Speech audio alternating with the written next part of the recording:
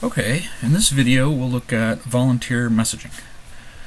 We're starting out on the volunteers page because the messaging page configures slightly differently depending on how you get to it.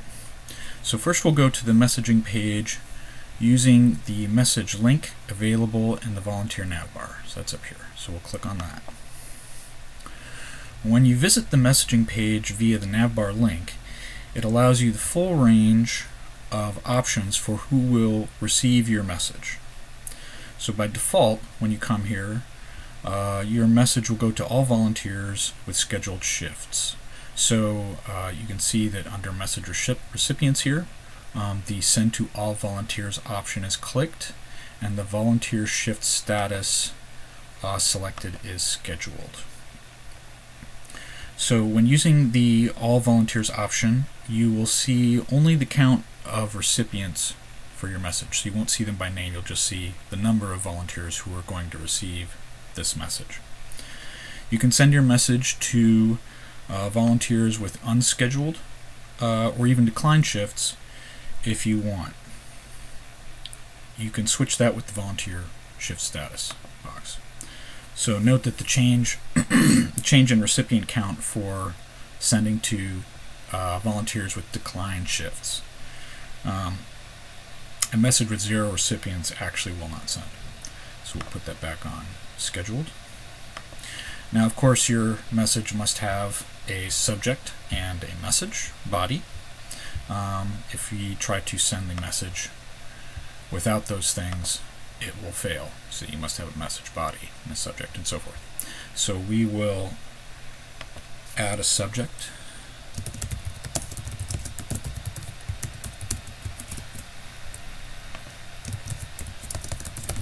Hi, thanks for helping.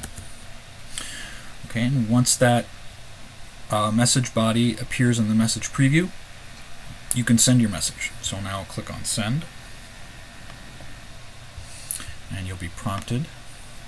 And then you'll get a success alert that your messaging job was created. So we will now go to email to check these messages.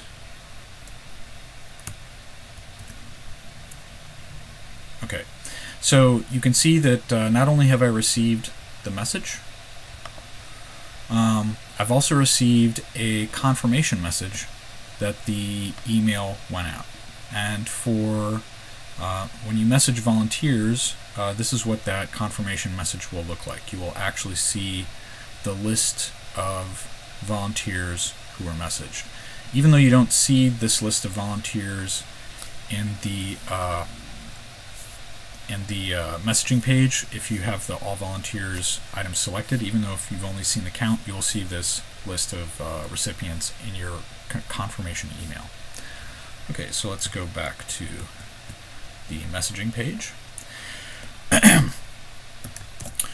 Now I can also send my message to the volunteers for a specific shift or to a specific volunteer, and that's used with these options here just under message recipients. So when I click on send to a specific shift, a volunteer shift select box appears down here beneath shift status. Note that the recipient count that was visible for the all volunteers option has gone away. So when I pick a shift, it now shows me all the recipients by name. So I'll pick co-check Friday morning. And this is what it shows you when you pick a shift. It shows you the number of volunteers who have the status that you want for the shift. It shows you the time of the shift, even though that also appears up here. And it shows you the list of volunteers who will actually receive the message. And of course, if I want, I can also send this message to volunteers who have applied but are not scheduled yet. Or I could send to volunteers who were declined for this shift. Of course, I don't have anybody declined or unscheduled for this particular shift.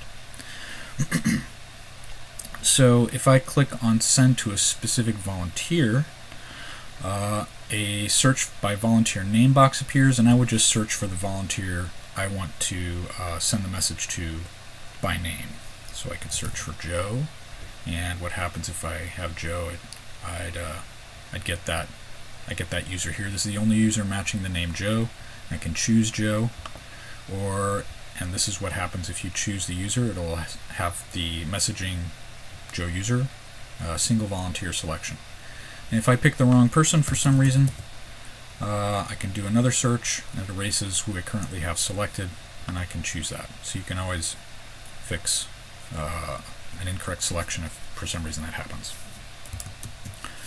Note that the shift status box has gone away too, because when you're messaging a single volunteer, it has their shift status doesn't matter. Now there are shortcuts to messaging a single volunteer or the volunteers for a single shift.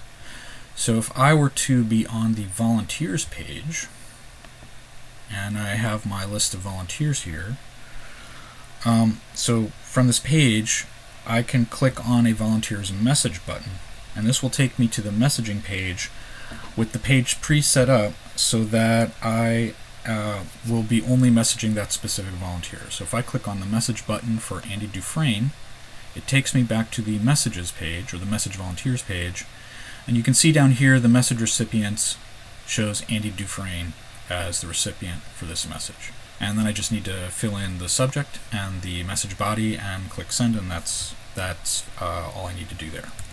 So that function, the message function to a single volunteer, is going to be available anywhere there's a list of volunteers in the volunteers tool. So not just from that from the volunteers page. So now likewise for shifts, if I want to message all scheduled volunteers for a shift, let's go to the shifts page.